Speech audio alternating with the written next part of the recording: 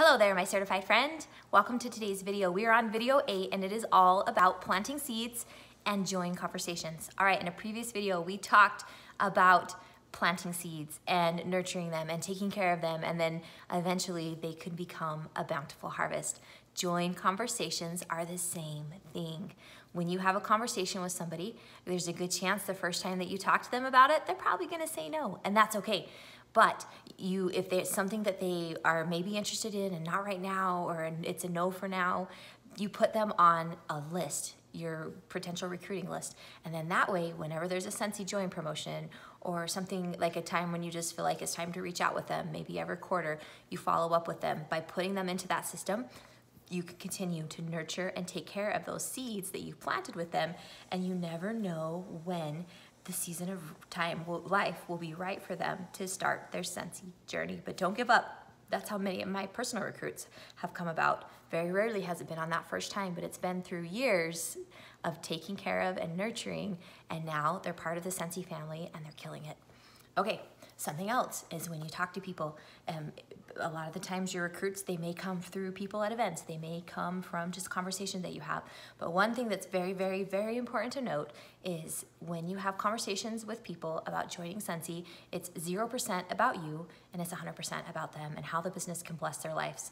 Oftentimes you might see consultants like post things that say, join my team. It's not like, because that's what it's showing it's all about for you. And it's not about you. It's more like, okay, let me show you how Scentsy could bless your life. Or when you hear people say, gosh, I hate my job. Like, and why do you hate it? What are some things, like I just hate that I miss all my kids' events and I can't ever be able to do things, or if they have a sick day. Oh my gosh, that's one of the reasons why I love Scentsy so much, is it allows for flexibility, so I don't ever have to miss my kids' appointments. I can have sick days and have cuddles with my kids when they're sick. So do you see how it can't be the same conversation across the board when you're talking about the Scentsy opportunity?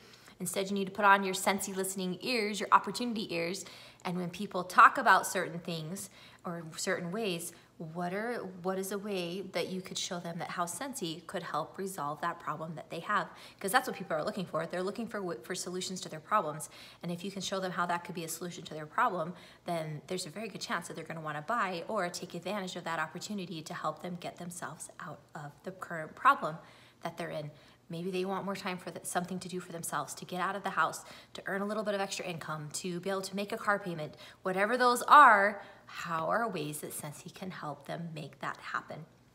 So that is how you're planting seeds and then taking care of it, nurturing, following up, following through, and you will see success. Now, it's important to note that sponsoring is like a numbers game, and what they found statistically is 1 out of every 10 conversations that you have will result in a sponsor or in a new recruit. So if your goal is 2 recruits a month, then you're gonna need, you're gonna need to have about 20 join conversations to get that goal of 2 recruits. So just know it's not necessarily the easiest thing in the world, but it's possible and it's doable, because if it was like easy peasy lemon squeezy, everybody would be doing it.